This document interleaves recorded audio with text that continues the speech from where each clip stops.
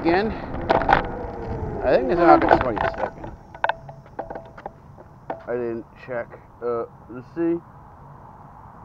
It's either the 21st or the 22nd. Let's see. Friday was the 20th.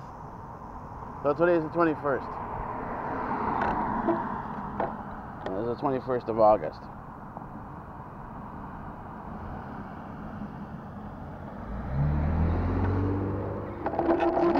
And we're just about 15 hours into the day. Oh. And we have much to talk about.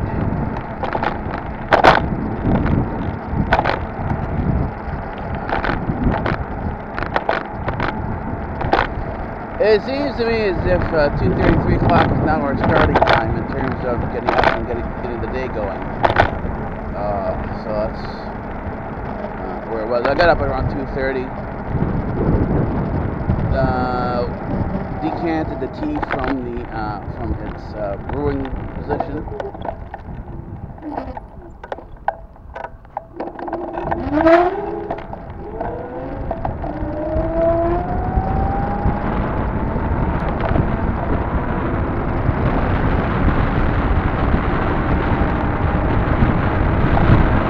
And got on the bike and came here.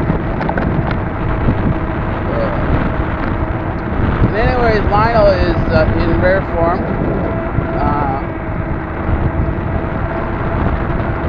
He does indeed typify the intellectual. And I said the intellectual really sort of came into being around the 1800s. And we've been living in that world ever since. And these are the ones who call themselves Marxists and socialists and so forth. These terms matter there because there was a sense of pretense that a label mattered. What you were mattered. And so these labels became convenient. Even though the labels do not necessarily define everybody, because not everybody is within the, well, standard categorizations.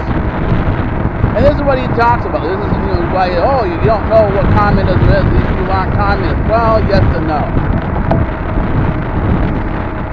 They mean, and this is it. Why is he a Democrat? Because he just defined it himself. A large chunk of his views are left-leaning. He's got no problem with them.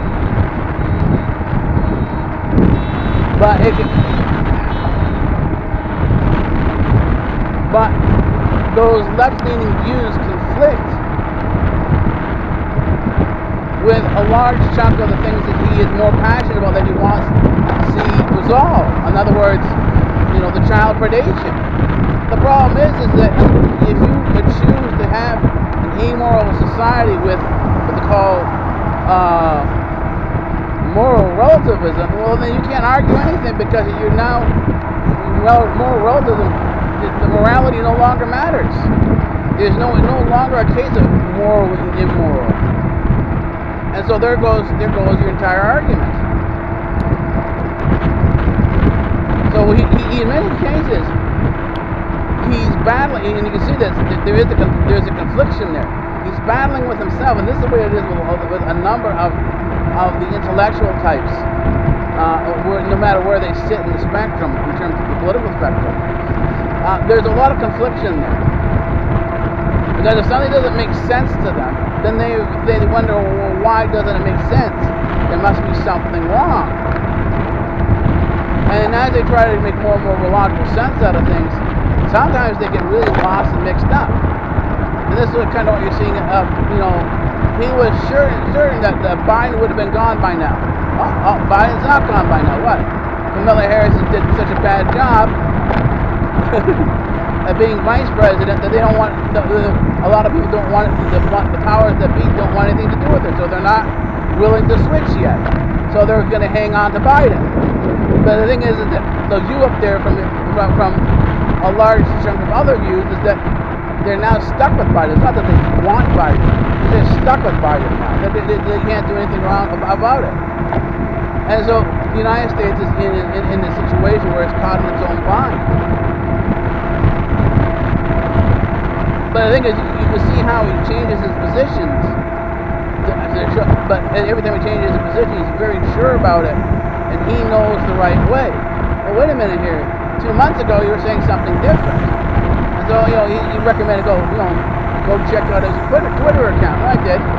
I had been following him before, but his LionelNation is gone now. He was listed as one of the QAnon, so his account was suspended.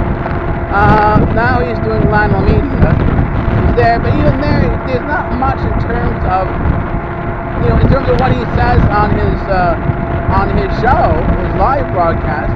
There really isn't anything much more. I have a suspicion that, sneaky suspicion that this is what the LionelMedia.com is going to be like. It's going to be a lot more like that. I went on to something like Alex Jones and stuff like that. And it's not that they don't have their points. They all do have their points. It's just what happens is that it's not the end all and be all. So it looks like I got caught in a bit of a rain here. It looks like a little bit of a sun shower. But anyways, it doesn't really matter. I'll get wet just a little bit. I'll get a little wet.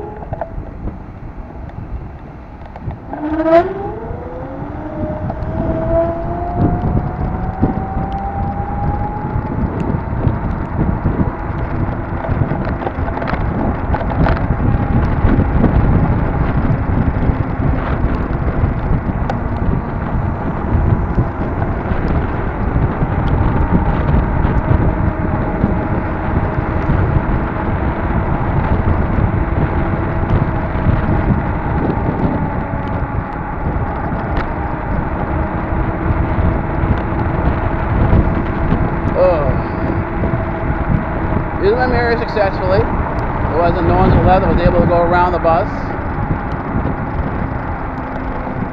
So it was, you know, interesting watching Lionel, interesting looking at his Twitter account.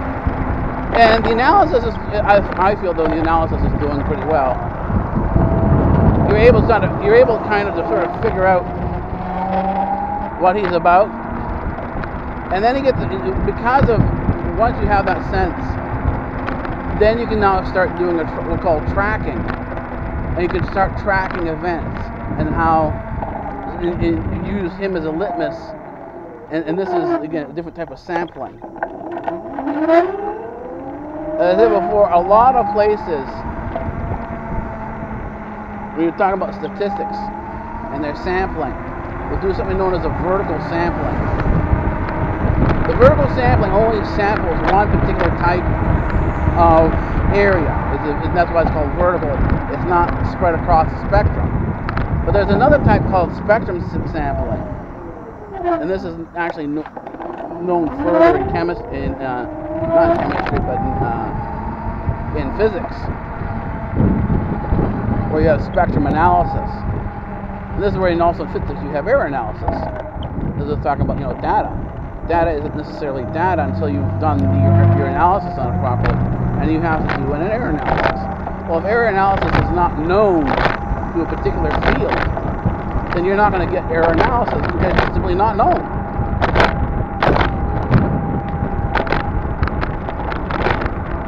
And so it's sort of the same thing here with Lionel, that, you know, we get to realize where he is in terms of his political spectrum.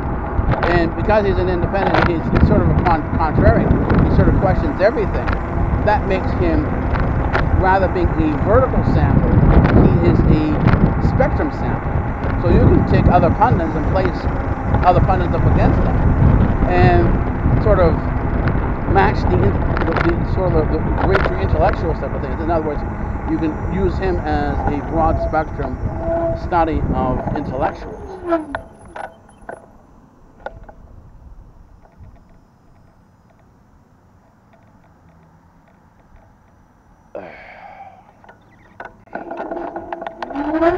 Fix the camera. Off.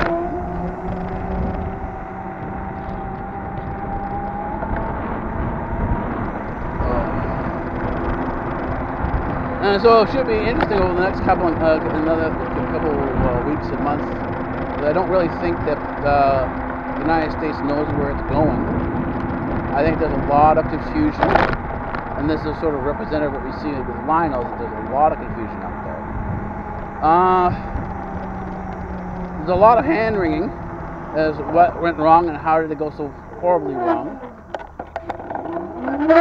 He thinks that Trump can't come back. Well, that's not a reality. Trump was never predicted in the beginning. Now, after everything is over, in hindsight, he says, "Oh yeah, they let him in." Well, not really, because the deep state, or what he calls the deep state, they're doing this to him way before he got elected. Same type of thing, the banning, the this and the that, all done beforehand, and nothing ever changed.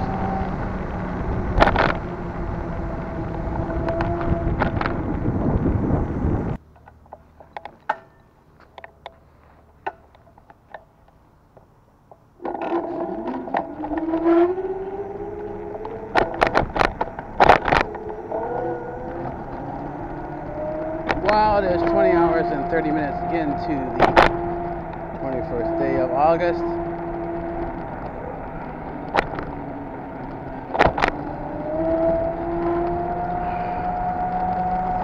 And we're on the road again.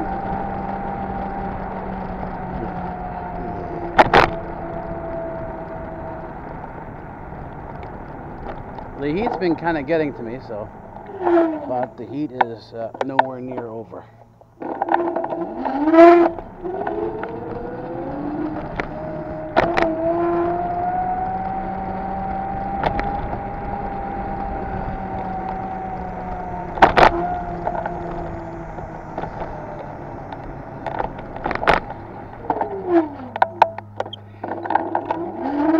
It basically gets warm, it stays warm until October. This is the part of the year that the Earth is emitting energy. It's emitting the heat that is absorbed from winter to spring and into the first half of the summer. Second half of the year, it acts as an emitter, and it doesn't reach its low until just about March.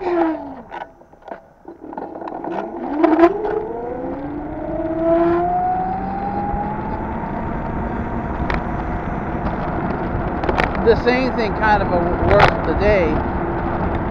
The coldest point during the day is usually just before sunrise. Then the Earth begins to heat again. So you have this going on daily, and then you also have it going on yearly, on an annual basis.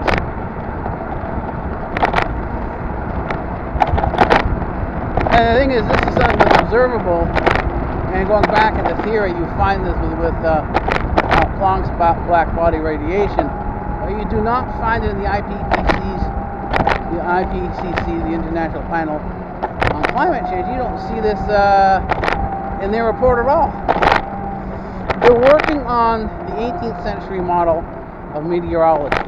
That's where climate change works. Bring it into actual atmospheric physics, and all of a sudden this whole climate change theory doesn't work. The physics very simply isn't there.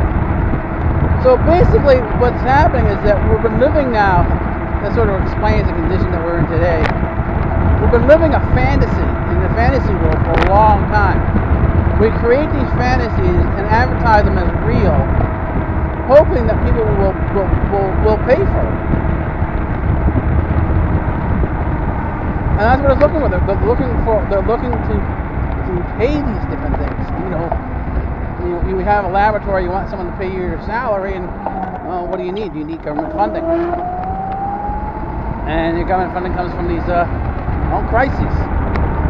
People are going to fund you more if it's a crisis. They're going to fund you, which means you'll be able to buy, pay for the house, pay for the boat, your cottage, and all the other accessories and amenities you want for the rest of your life.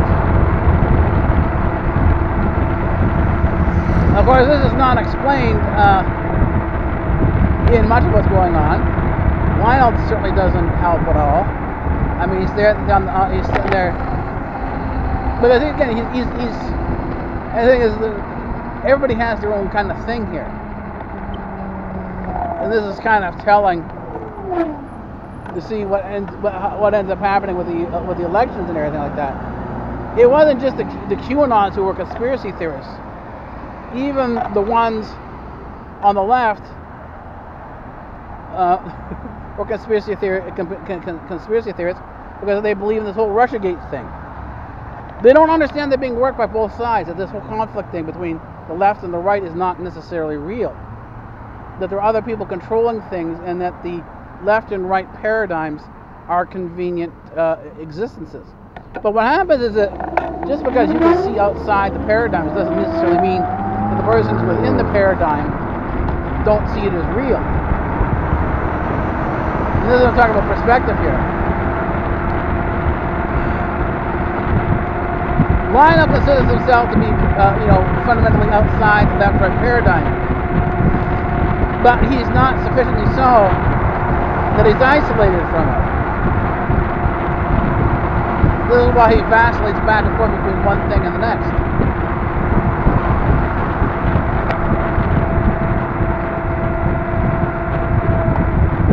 And the thing is, the people who listen to him, and even those who oppose him, looking at, because when you go on his Twitter account, not only do you see the people that support him, but you see also his detractors as well. These are sort of called Democrat left people who are still putting up Russiagate memes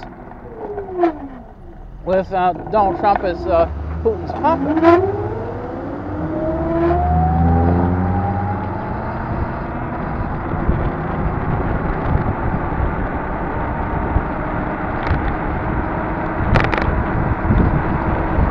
I think a large chunk of that stuff has already been disproven, but it's still going on. They're portraying the J6 protesters as terrorists, which they aren't, and use this thing to say, oh, well, this is a work. In other words, they throw the terms of conspiracy that they accuse the right of onto the right once again. They are the truth, they are the heroes, they're the warriors of the truth, and everybody else are conspiracy theorists. Yet, they don't really offer any proof. There's no real fundamental proof that they offer, other than sort of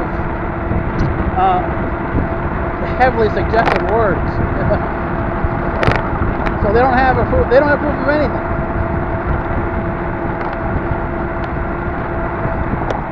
And once again, it's sort of like this whole thing that you deal with Lionel LeBron, because they're intellectuals as well. They say, trust me, I know, because I've got a friend who, and it's always some friend.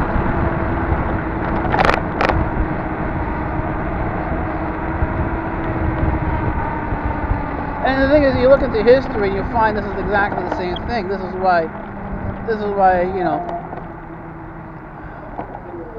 Trotsky, Stalin, and Lenin all started off as comrades.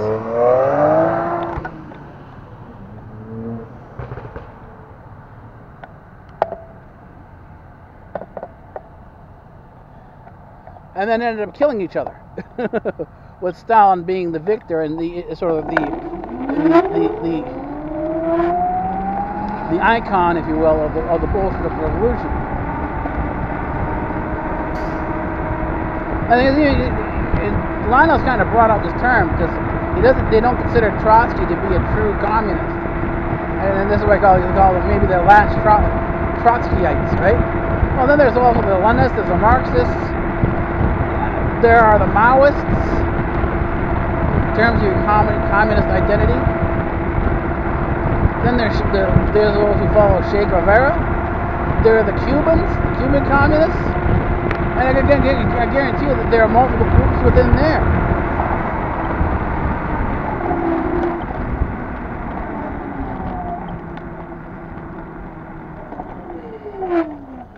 And it's all founded on this whole basis of the word, I know. Well, do you really? If you really know and that your knowledge is absolute, why isn't everyone on the same page with you? And that's because there's different views of the truth.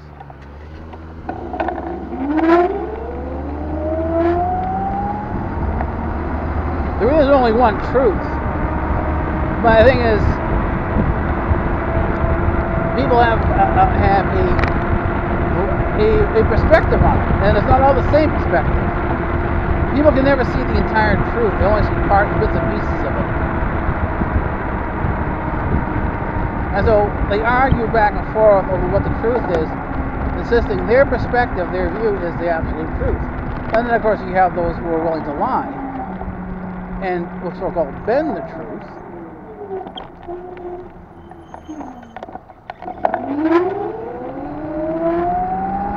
And these people muddy the water, so to speak, because now you don't know what the truth is, because you have what everyone sort of learned about. Instead of fake news, you have disinformation. Well, they're bringing out disinformation. Well, who brings out disinformation? Well, the CIA does. We certainly saw a lot of it being bandied about in this whole COVID thing.